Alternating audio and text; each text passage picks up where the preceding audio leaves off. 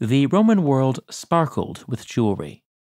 Although most men wore only amulets and rings, women adorned themselves with dazzling arrays of earrings, necklaces, bracelets, and brooches. The quality and materials varied with the wearer's wealth and status, but for Romans of every class, jewelry was a spectacular medium of advertisement and display. In the austerity or poverty of their early history, the Romans had little use for elaborate jewelry. Even in the imperial era, members of some aristocratic families wore only iron rings. The 12 Tables, Rome's first legal code, forbade the burial of gold, besides dental work, with a corpse. During the war with Hannibal, another law limited the amount of gold jewelry that a woman could wear to half an ounce, that is, roughly 1.5 grams. Shortly after the end of the Second Punic War, however, Rome's matrons led a public protest against the law on jewelry.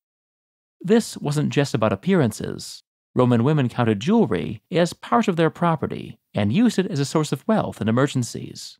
But soon, thanks to the riches and skilled craftsmen of the newly conquered Greek East, jewelry was everywhere. By the early imperial era, the Roman elite had cast aside the last traces of the old restraint.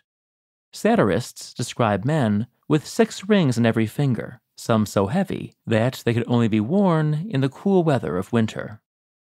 Caligula's wife wore necklaces and earrings studded with emeralds and pearls, and braided strands of gemstones into her hair. In Petronius's Satyricon, the wealthy freedman Trimalchio has scales brought in to the middle of dinner to show his guests how much his gold jewelry weighs. Ancient jewelry has long been a feature of the art market, and pieces usually pass through ill-documented private hands before reaching a museum display case. We know, however, that the vast majority of ancient jewelry extant today was found in tombs, since almost everything above ground was melted down during the Middle Ages. We also know that Alexandria, Antioch, and Rome were the greatest centers of jewelry production, though it's usually impossible to tell where a given piece was manufactured. We'll begin our grand tour of Roman jewelry with the humble hairpin. Usually, like the example shown here, these were simple pins of metal or bone. More elaborate examples might be fashioned from gold or ivory and feature miniature sculptures on their heads. Earrings were generally worn only by women, though the Moorish Emperor Macrinus reportedly had pierced ears. In any case, most earrings were simple hoops or hooks, ornamented, if at all, with a glass bead or two. More elaborate examples might feature golden discs and pendants. The lobes of the wealthy were weighted by spectacular confections like these. I especially like this earring, which features a harpy with a harp. As in the case of earrings, most Roman necklaces were simple.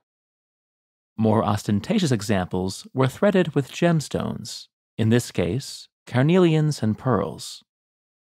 Glass beads were the budget alternative to real gems. Necklaces often featured amulets designed to protect the wearer from sickness and misfortune. The most popular shape was a simple crescent. Roman boys, especially those from elite families, often wore a bulla, a protective charm in a case of lead or gold. Men might wear a phallic pendant for good luck and fertility, like this eye-catching example from Pompeii. Later in the imperial era, so-called magical amulets began to appear, carved with the images of such demons as the lion-headed Canubis and serpent-legged Abraxas. Other necklaces were simply for show, like this elaborate chain with 8 golden aureae in its pendants. Speaking of which, this video is sponsored by Peregrine Pendants, a Chicago-based specialist in crafting jewelry from ancient coins. Started by a collector who wanted to share the fascination of classical numismatics, Peregrine Pendants hand sets ancient coins in gold or silver mounts designed to showcase their beauty without damaging them in any way. The coins used range from Athenian tetradrachms of the 5th century BC to Byzantine gold pieces, Roman denarii, and a vast range of other ancient and medieval issues, all purchased from reputable dealers and guaranteed authentic. The setting of each coin is customized to its size and condition. However fashioned, each piece is delivered to the customer with a silver chain, jewelry pouch, and detailed information about the coin. If you're looking for a great holiday gift, or would like to incorporate a favorite coin of your own, ancient or modern, into a necklace, bracelet, cufflink, or ring, go to peregrinependants.com and use the code ToldenStone for 10% off any purchase. Back to jewelry. In the Roman world, both men and women used brooches to secure their garments. Everyday brooches were usually made of bronze, like this example of the so-called crossbow type. There were many other common types, such as the disc and the trumpet. More elaborate brooches might be miniature masterpieces of enamel work, or even sculpture groups in miniature, like this lively scene of a hound attacking a boar. Among the more ostentatious examples were the golden brooches that late antique emperors awarded to officials on special occasions. Not to be outshone by their subordinates, the emperors themselves wore spectacular jeweled brooches, such as the one that sits on Justinian's shoulder in his famous mosaic portrait at San Vitale. Roman women often complemented their brooches with bracelets, like this impressive example featuring the Knot of Hercules motif. Wealthy women might also wear armbands, like this stylish pair garnished with mermaids. Rings were the most common form of Roman jewelry, worn by all classes and fashioned from a dazzling range of materials. Wedding rings, like this example with a clasped hand motif, were worn throughout the Roman world. Much more utilitarian were the key rings, likely worn on necklaces, that were used to open doors and safes. The most characteristic of all Roman rings, however, are signet rings, used to seal and stamp documents and valuables. This simple bronze example, perhaps worn by a mariner, features a sea monster. Wealthy Romans commissioned jewelers to engrave the gems in their signet rings. The design might be a stylized portrait of the wearer, as in these cases.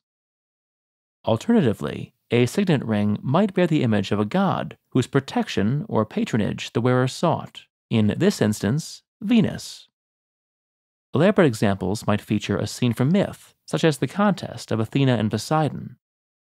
The reigning emperor was a popular choice of insignia, especially for those closely linked with the court. This impressive cameo depicts Augustus. This spectacular ring, carved from a single sapphire, is thought to feature an image of Caesonia, the fourth and final wife of Caligula. If so, it almost certainly belonged either to the emperor himself or to a member of his court. Through the end of the Western Empire and beyond, from the imperial family to humble farmers, male and female, young and old, Romans wore jewelry as a mark of status, a measure of wealth, and a means of protection from unseen forces.